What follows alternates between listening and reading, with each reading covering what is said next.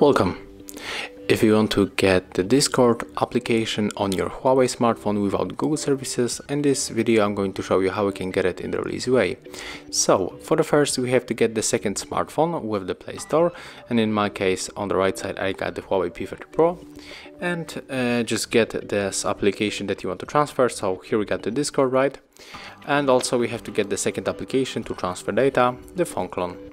So right now, if you got both apps, just open it on the both smartphones, and it's very important to select the old phone type on your smartphone with the Play Store, and the new phone on your smartphone with without the Google services.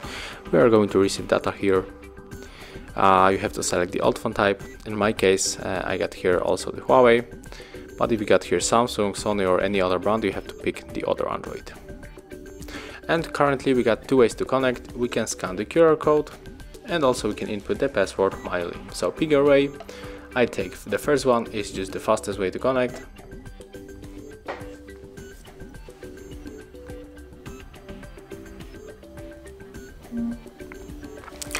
Click here to unselect all data, scroll down, tap on the apps, and right now just find your messenger. I said messenger, sorry, Discord. We have to get it to Discord. So select the Discord, click OK, tap transfer, draw your pattern or any other log method that you have. Click here OK, finished.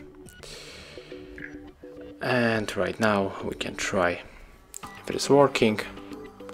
So as you can see right now, we can just log in or use another account to your Discord. So thank you guys for watching. Leave thumbs ups, comments, and subscribe to our channel. So yeah.